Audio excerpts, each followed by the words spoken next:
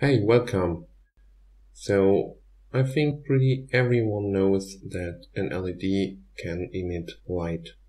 And just for information, the shorter leg is minus and the longer leg is plus at this LED. And if connected to a battery the right way, it will create, in this case, nice blue light.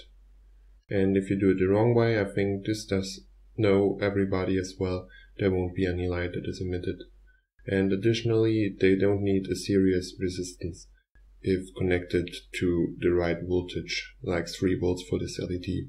But I think everyone knows this, but what is actually much more interesting is that an LED can act as a photodiode if you put it in the wrong way. So if you use it the way you shouldn't use it, it can be used to detect light, and I think this is pretty crazy.